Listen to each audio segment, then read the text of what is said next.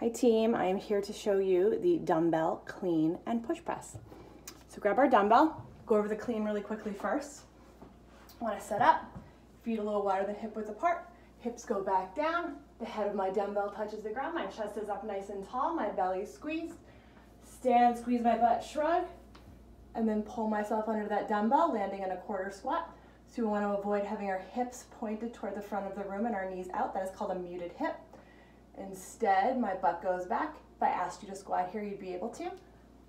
And then stand. So at speed, it looks like this.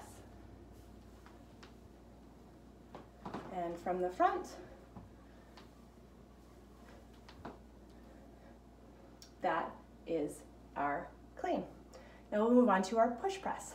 Our push press, once we have our dumbbell up here, our elbows pointing a little bit forward, we're going to squeeze our belly, squeeze our butt, dip.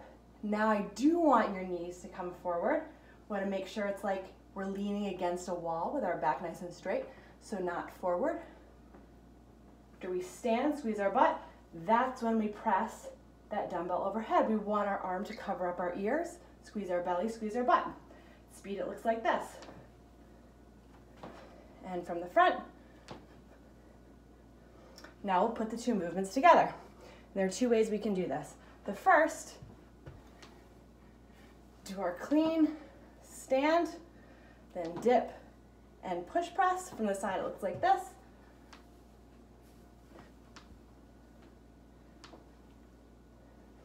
can also combine the movements a little bit more so that when we stand after that clean, we'll then go into our push press. So it looks like this.